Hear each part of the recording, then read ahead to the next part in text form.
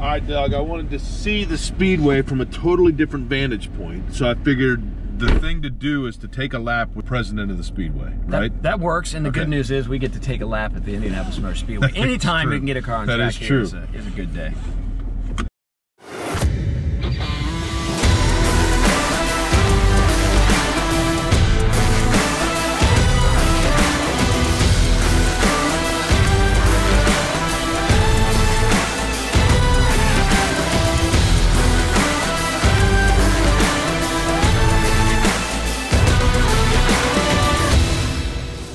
I don't even have to be riding with you for it to be cool, right? No, that's the truth, man. Just being here is, as you know, it's a pretty special place.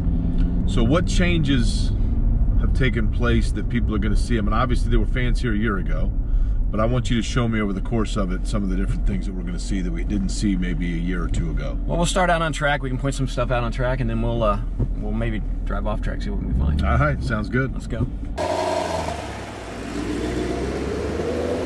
So do you remember, you know, because I do for me, do you remember the very first time you came here? The first time you saw this facility? Yeah, so I would have been in second or third grade. We lived over off of 42nd and Kessler, so you could hear the cars. And we came over for a practice day, and I'd written a note to AJ Foyt, and we stood on the, behind the pits, and that's back in the day when the fence was really low. I was small enough I could barely see over, but it would have come up to our waist or maybe a little higher. And handing my note to some crew member as they were rolling the car back in the garage area, and the crew member throwing it in the seat. So that's sort of my first big memory of the Speedway. I sat right here. First time I came to the race, I sat in the paddock, but then my dad and I, starting in '83, sat right here in turn 2 in the Southeast Vista every year. And it's so funny, Doug, I know you know this, but you can't go around here without seeing different places that, at least for me, that remind me of like different family members that aren't here anymore, and 100%. What this place meant to them. And my grandfather climbing a tree to try to look in, all those stories, right? I mean, well, so I'll call 10 customers every night on my way home, and I'll end up talking to 2 or 3 depending on who answers the phone. And that's the fun part of asking somebody, how'd you get introduced? How'd you fall in love with the Speedway? And they all have that story. And everybody that's come for a long time, you do have those family members and friends, and even just people that you met and sort of became family because they sat in the same place you do. And those folks that are gone, you still think about them all the time, right? I mean, it's just one of those things you definitely think about. It's for me, and everybody has their moment, right? Yep. And I realized that the playing of taps is to remember those who gave the ultimate sacrifice. It's Memorial Day weekend. But I always think about my Aunt Dottie and my Uncle Walt, my grandparents, because, this place, they grew up on the West Side. I think about how in that moment I always think like, okay, they're here watching the race, waiting to see what's going to happen. But, it's just such a, for you, I can't imagine. I mean, is there ever a day when you're leaving work where you don't almost pinch yourself? Oh, that's every day, right? I mean, coming in for sure every day. The fact that I get to work here and then going home, oftentimes going home at night when no one else is here, and you walk out in the parking lot and I'm on the backside of turn 1 in the history of the place. It's definitely one of those moments where, you don't take it for granted that I think I'm the 11th president in the history of the Indianapolis Motor Speedway, and most of them were either founders, so Fisher and Allison, or bought the Speedway, Rickenbacker, or Holman, and then with the exception of Shaw and Joy Chitwood and Jeff and John Cooper, there are a handful of folks in between there, but so the license plate on this car is 11, which is kind of cool. That's right? I mean, it just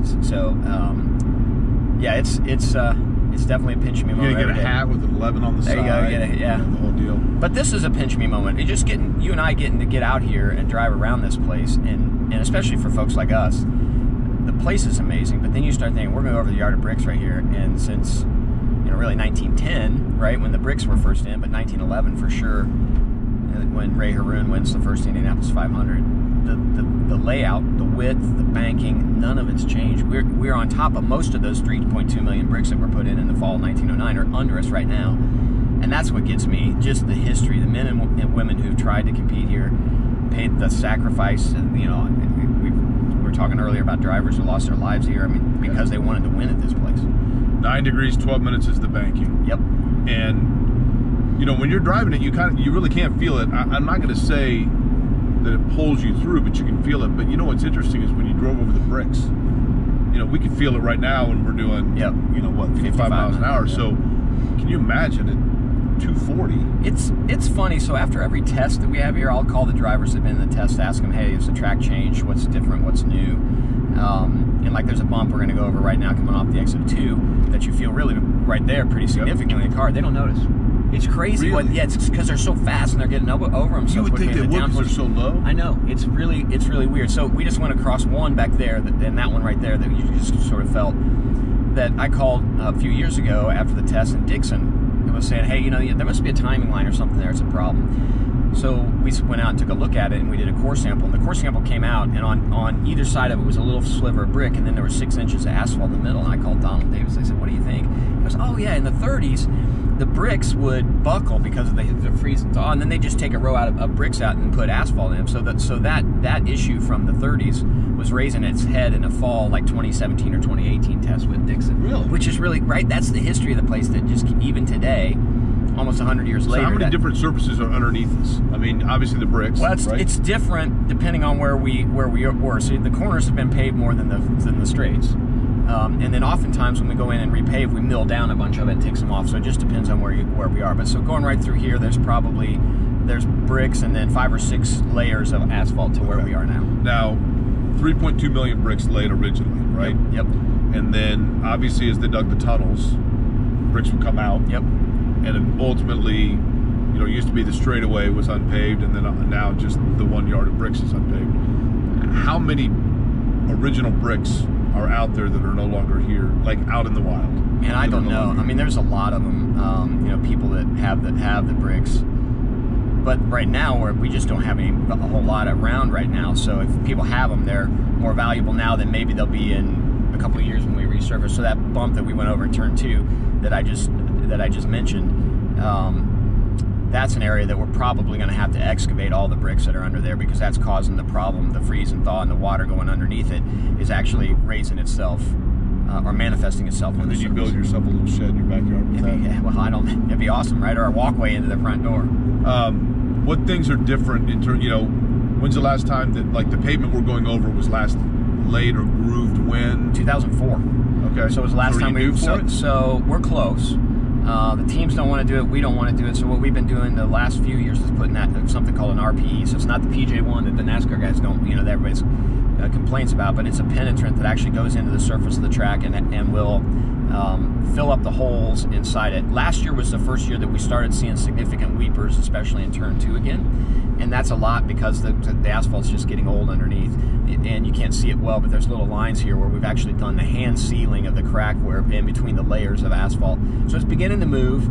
You know, hopefully we get a year or 2. Weepers is when water from underneath comes up. It's water that's right? frozen, and then as the thaw comes, it's trying to figure its way out of the racetrack, and it's typically early in the spring, and hopefully by the time you get to the race day that they're still not around. But it'll be interesting to see how this play out this year. Do you bring in, you know, we know that this is a speedway where the best drivers in the world come here to compete. Is that true also of the engineers and the people that you bring in to flatten it out, to seal it, to do all of those things? So the group we've worked with forever, for our not forever, but for the last 25 or 30 years on asphalt's a group called Heritage, and a company that they own called Milestone. They're Indianapolis based, but they have engineers that are focused specifically on what's the right asphalt mix, and then what do things look like. So in 2020, the first practice day in 2020, we ended up having a piece of the racetrack come up in turn 2, so where the old rumble strips used to be for NASCAR, and to the asphalt at the edge was starting to come up. So I called them. The main guy who does most of our work was in Illinois, drove over until 3 o'clock in the morning. We were all out just literally on our hands and knees, hand pounding asphalt, the special mix of asphalt in to keep in. It's been fine ever since 2020. That's like Carl Fisher. 1910 out there, right? It's crazy, right? I mean, we're all out there on our and they heat it up. They put a special mix in. You put then you or like sealant in, and then you put the special asphalt in, and then you're just hammering it down. And we were rotating because it doesn't seem like it, but you got these big, huge, heavy mallets, and so you just get worn out. And so then you would just kind of rotate through people and heat it up, and it was literally till 3 o'clock in the morning trying to get it done. So the last thing I really want to be doing, unlike the NASCAR curve, which we can go take a look at again in a minute, we got a new one there, which is great. The last thing you want to be doing is doing that kind of work while people are sitting in the grandstands. Right. You want to get it done. Because we talked about, well, maybe we'll just take a look at it in the morning. I was like, no, we'll stay up all night if we have to. I want, when the green flag drops, I want to go racing. I don't want to be waiting on us to fix racetrack. When you go around here, because I do, this time, each spot I want you to tell me what, like a race memory you have from that spot in the track. Because I do that a lot, right? Yep. I look at it and I'm like, okay, you know, here's where, like right here, you know, here's where Lyondike, Mansell, and Fittipaldi going into the turn, or Mears and Michael. Well, you just touched on one as we go into turn 1, right? The Mears and Michael battle, or frankly the Sato Dario battle going into turn 1 is such a big moment, I think, that you think of here. And then there's an obvious one as you exit turn 1 and you go through the short chute and you think about Danny Sullivan and Mario Andretti, right? Don't do it, like, right? It's just don't spin a win here. Right here, this is that you know, maybe one of the most iconic moments in our Indy 500 history is as Danny's spinning right here, and then the other one that you think of here is Scott Dixon flying through the air and hitting the fence right there, and then Elio actually kind of sort of launching himself there, trying to avoid it.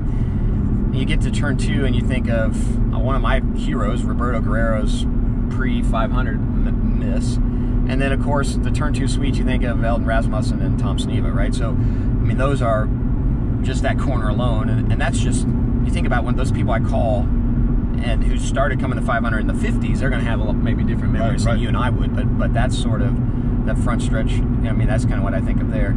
You know, backstretch is probably the pass that kept Elio from picking up his 4th win earlier, right? As Hunter Ray's doing one of these deals, right? He's going to go right down in the grass. I mean, Elio's like right here, and Hunter Ray says, "Okay, screw you, I'm going right into the grass." So, I mean, that's a pretty. Does that irritate you when they go in the grass and it screws the grass up? I mean, I think so, right? No, I'm really weird. The only thing that irritates me is when somebody does a burnout on the yard of bricks. Yeah. I mean, that's the thing that irritates me. I don't think that makes you weird. I think that makes you Indianapolis resident, but I guess that's true. All right, so we go into turn 3, and you probably think about Al and Mo and the they touch wheels. Just that piece of it through 3 and 4. I think. You know, this is where Pagano made a pass too. That's true, 100%. There's been a lot, right? 100%. And I go through this corner a lot, and you think about people like Gordon Smiley and Tony Renna and people that we lost on this end of the racetrack that you know in the sport. But you know, Doug, what's interesting to me is going into 4. I mean, poor J.R. Hildebrand probably drives past this and thinks about it every time, right? Yeah. You know, but the flip side of that, Sam Hornish Jr. is in second right here, right? He's in second, and he's going to come on and win the Indy 500. Scott Goodyear right about here decides he's going to make his move. Rick Mears against Gordon Johncock maybe should have made it on the first take, but you know, when you think about, because I do as well, I mean, I think about Gordon Smiley, and you go into 3, and you think about Joey Marcello. Yep. You know, those that have passed. And I know that sounds weird, but there's an element I realize naturally of like a macabre with that people would think that. But I almost think it's like a tribute to them to remember them, not necessarily in the fact that they passed, but in the fact that they would be the first to say that it's because they put everything on the line to make this race or to try to win this race. And that's what makes it so unique. Yep. Well, we sort of talked about that at the beginning, right? All of the almost 800 drivers who competed. Just think of all the ones that didn't make it, but they all, it's Eddie Sachs. You know, I think of Indianapolis 500 every day of the week, and even in my sleep, you know, that kind of thing. And another, you know, obviously another guy lost his life here, but those guys, they put everything on the line to win at this race, or to make it first of all, and then to win at the racetrack. So you're right. I mean, it's like why does somebody climb a mountain? Because it's there, and a lot of people think that's crazy. It's sort of like, why would a race car driver put himself through that? But you have to understand this place. You're right.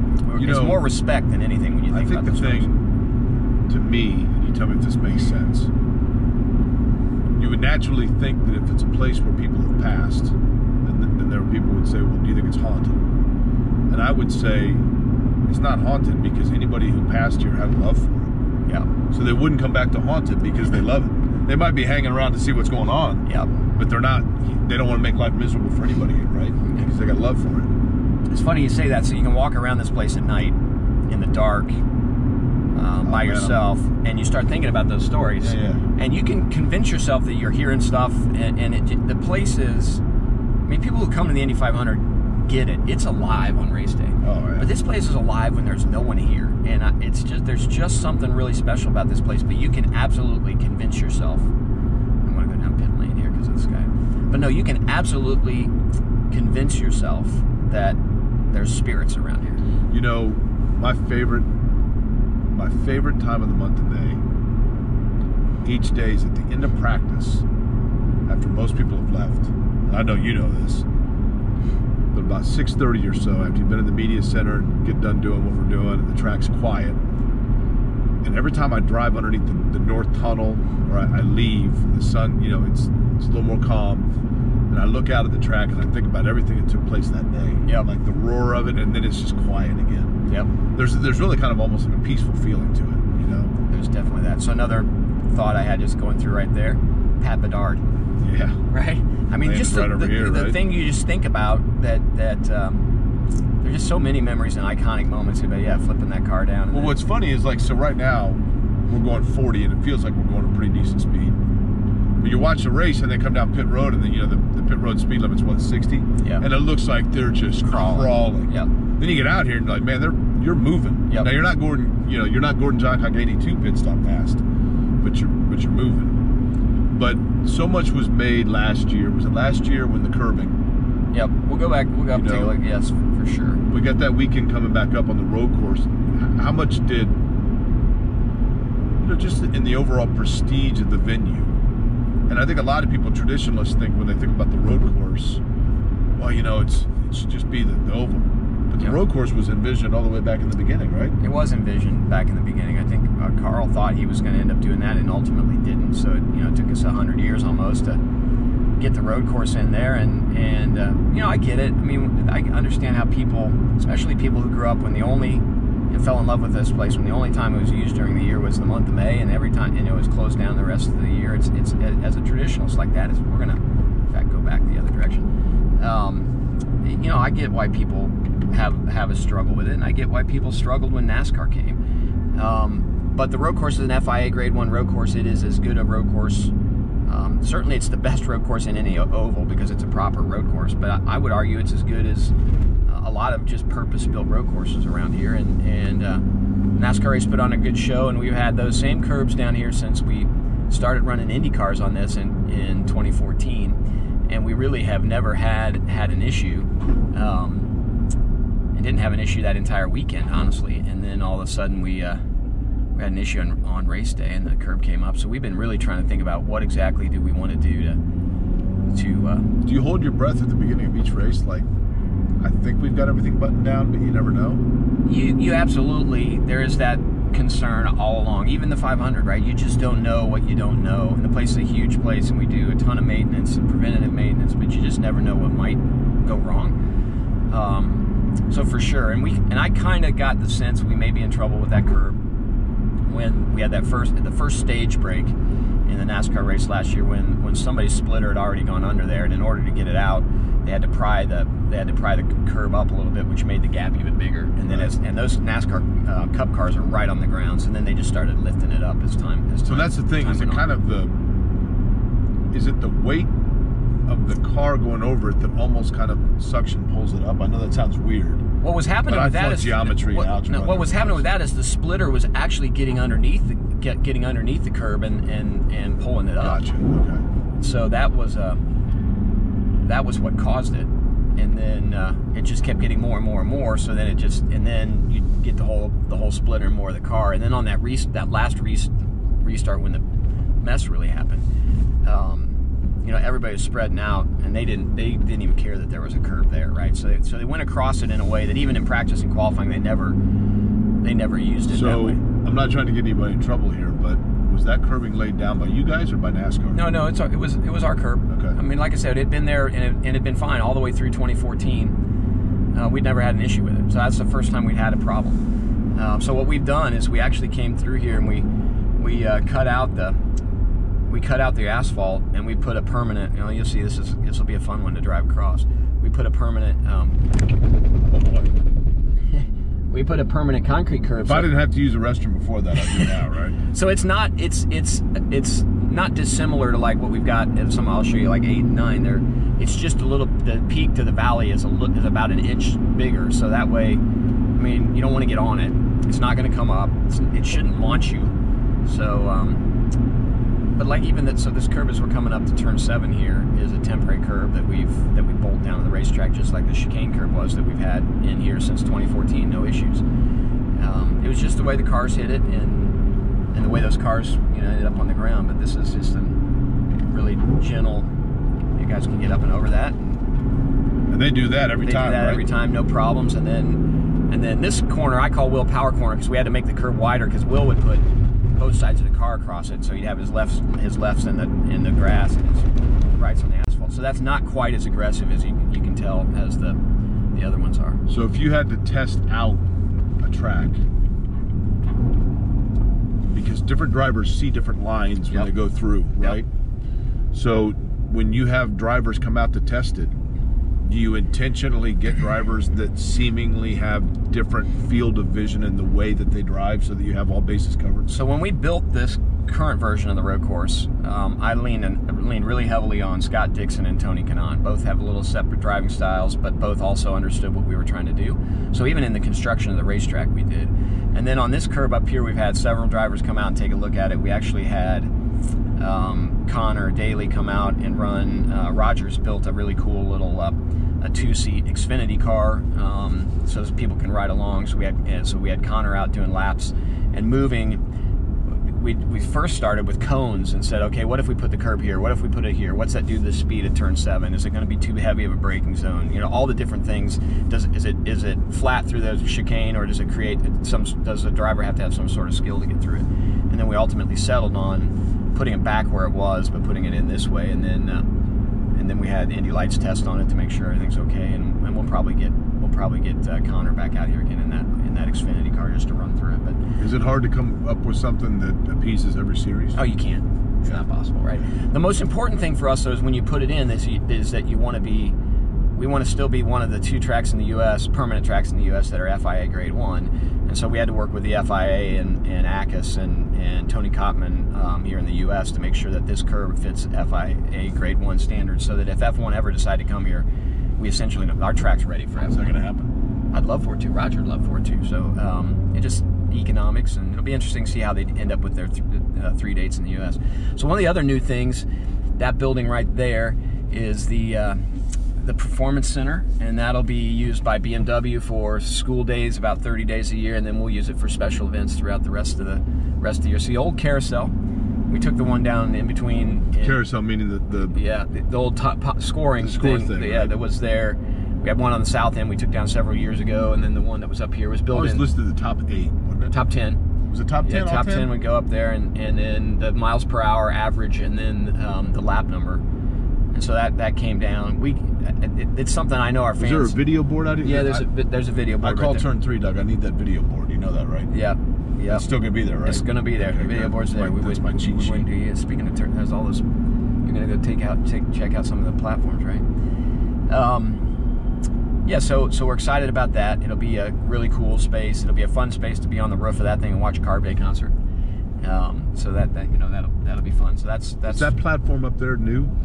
We have cleaned a lot of the platforms up. So we've taken a lot of them cleaned up, and that one is relatively new. It was put up there for television.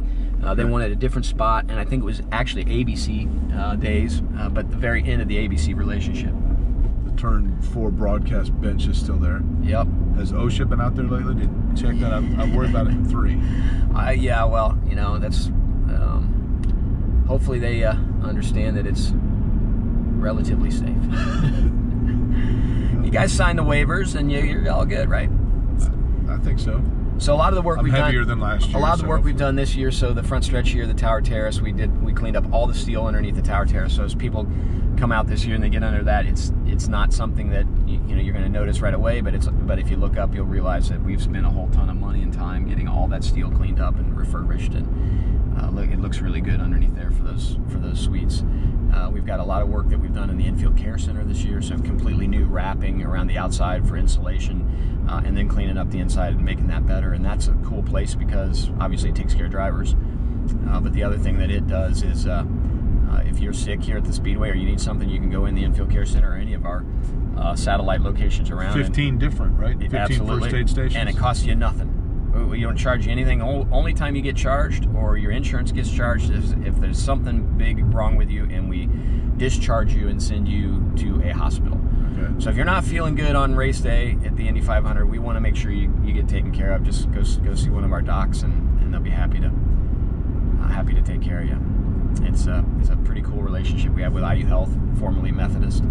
Has been a partner of ours since the day that the gates were open. How much, I mean, look, it's the elephant in the room, but unfortunately this year, I think, it feels like we're finally out from underneath it. And I know certainly from a limitation standpoint we are, but how much did you have to lean on them the last 2 years just with the pandemic and figuring out? And it was changing every couple of weeks, right? I mean, it was constant. Yeah, I mean, they're a great partner. We spent an awful lot of time talking to them about things we could do. They kept us updated on some of the numbers that were public numbers, but they really kind of helped us really go through the data and understand it. And the other organization that was super helpful for us was GMR. They were fantastic in terms of Dr. Rock and folks really helping us figure out how to safely have an Indy 500 last year.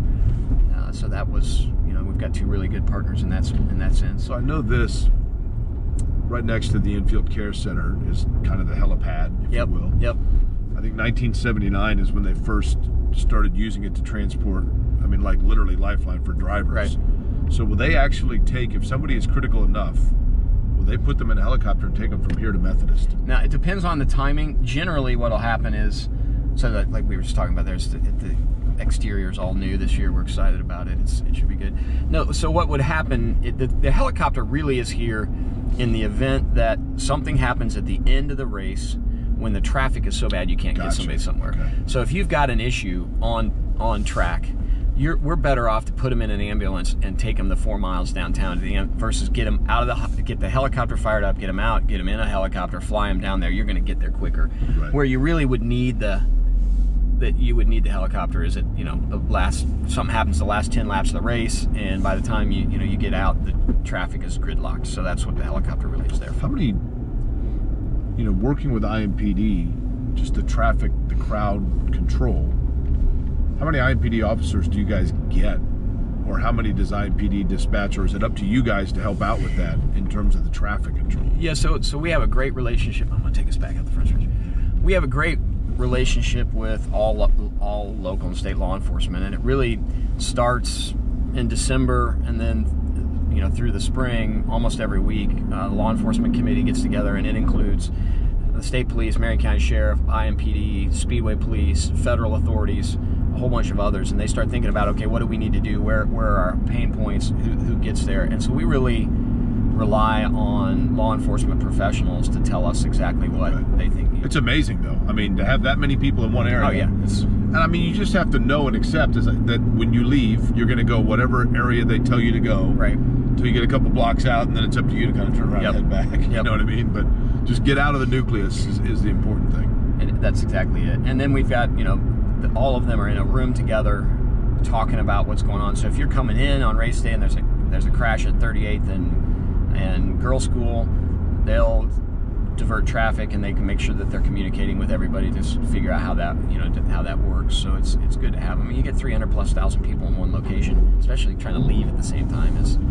You're always going to have traffic. We're never going to be able to solve it. But so the Performance Center coming along really well. It's going to have some new parking. Now this will be open when? This will open. It'll be open in May. Well, I think the first day we'll actually try it out we'll try it out on the GMR Grand Prix race day. And the main thing its main purpose is what? So 30 days a year it'll be used by BMW. They'll use it for a performance driving school, and then the rest of the year we're going to use it for a hospitality space. So like I said, the roof is created now into a hospitality space, and so this year the snake pit and carb day are going to be in this location. So we're moving carb day over here as well. So the snake pit stage. So the snake pit stage and the carb day stage right up there in the gravel. Gotcha. And I'll be playing this way, and so that I can't wait to see what the view is like from the roof of that thing. it should be pretty neat. For carb day, I'll try and avoid it on snake pit day. Yeah, I hear you. So I'm over there in one of those baskets, and on race day, every once in a while, some smoke or something will go off from the snake pit stage, and kind of freaks me out for a minute, right? Like, oh man, I missed something, and then I realize, oh no, it's the concert's going on. So we're gonna do some resurfacing back here still this year to get ready for a dirt track race. We've actually done some work inside, moving dirt around and trying to get some of the rocks that keep coming up every spring just because of the way the freeze and thaw works. So we got a lot of work still to do out here, but I'm still working on trying to get it all prepped. So we've taken the clay out, putting the clay back down, sifting the clay so that we can get rid of some of the rocks. It's crazy to think that races take place on that track. I know, it's tiny. It's a bull ring, right? It's tiny. But it's the perfect midget track. It's been, I mean, every race we've had there's been outstanding, and Kyle Larson's figured out how to get around that place pretty well. That's a shot, right? It's pretty amazing. You know what's cool though? What's cool is, Kyle Larson, as good as he is, he's great. But Brian Clausen would love that track. Well, that's and that's why it's the BC39, right? It's for Brian Clausen, and I don't know if you were out here for the day. We put the little fake dirt track in with Tony Stewart, and had Brian out here, and a bunch of guys started talking about putting money up and having a race for $5,000. And we had like 6 cars here, right? And Tony Stewart had cash in his pocket. He was handing out, and then Brian Clausen said, "Hey, Doug, can you talk a minute?" And we walked off the side. He said, "Don't do this." So what do you mean? He goes, "Look, we all want to be able to say we're the first to win at the Speedway in a midget." He said, "But this has been such a great event today. All that can happen now is something bad happen, and we'll never get an opportunity to build a track here. Just please don't do this." So I thought, oh my gosh, the race car driver is the adult in the room, which never happens, right? Right. And so it was the right decision, although looking back on having lost Brian, it's like, dang it, we should have done it, because my guess is Brian wins that thing, right? But you're right, he would absolutely love it. He would have parked it. He would have parked it. So we're getting ready. Pretty much covers all the ground, right? Yep. I mean, every time I come out here, I think to myself, I think of the photos of the Vision and Carl Fisher getting off the train from downtown and looking out over the farm fields with that Vision, and I think, what in the world would he think? It's funny, I think about that a lot, right? And he was a promoter. I think he'd be surprised that it was still here. But B, I think he'd also take an awful lot of pride in the fact that he created something to help promote Indianapolis, to promote the automobile industry, entertained fans. And he called it from the beginning an international sweepstakes, right? It was the greatest race course in the world before it was ever had a race on it, right? I mean, all those things that he wanted it to be, it sort of turned out to be. I think he'd mostly be thrilled that you kept a lot of the men's bathrooms the same, right?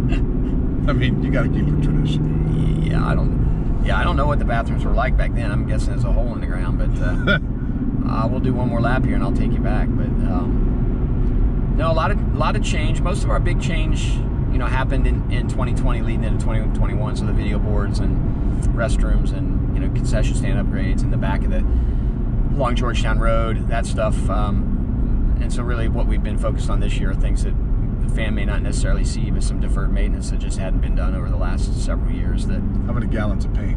Oh my gosh, thousands and thousands and thousands of gallons of paint. And that's probably never ending, right? It's never ending. And that's the thing. I mean, some of the stuff we've done, we've never painted before because we've always had the philosophy, well, if you start painting, you got to always paint it. Roger said, I don't care. If it looks better, then we'll paint it, and we'll keep painting it. So like the top of the walls, I mean, you'd know from your perch in the radio booth, it used to just be that old concrete top of the wall. He didn't like it, and he's right. It looks better painted, but it's just more surface area that you have to paint all the time. And his philosophy is it doesn't matter. And I know they're newer, but the catch fences look better. Catch fence looks a lot better. Strangely enough, you look at like where I am, I'm looking through a fence, but you can't even tell. Right. You don't even notice it. Yep. No, it's a fence made in northern Indiana, so it's an Indiana company. Is it really? Yeah, absolutely. So it's part of the fun too. Is just those little. This is sort of like the bricks, right? You have that Indiana connection, and then we got to go a little faster for this last backstretch. Can't just sit here. But yeah, it's definitely a cool place.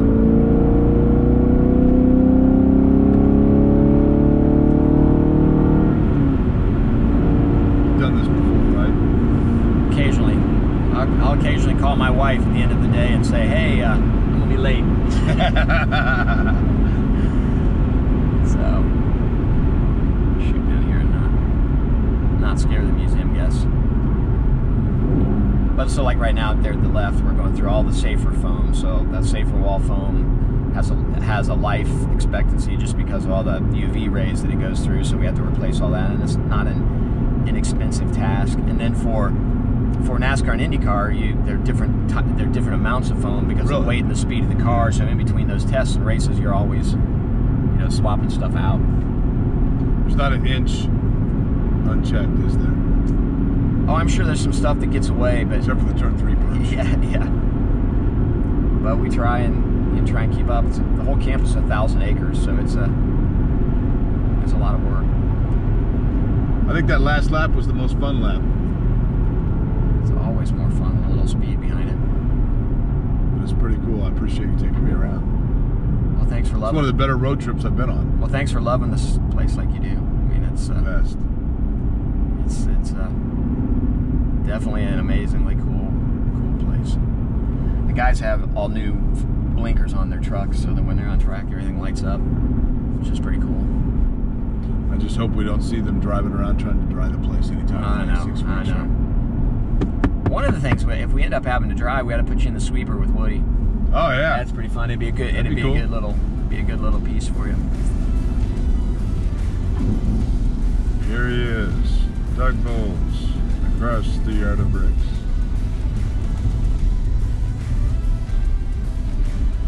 All right. I appreciate the time. Yeah, no problem. I gotta go back to work. I know. Well, I'm here. What you thought?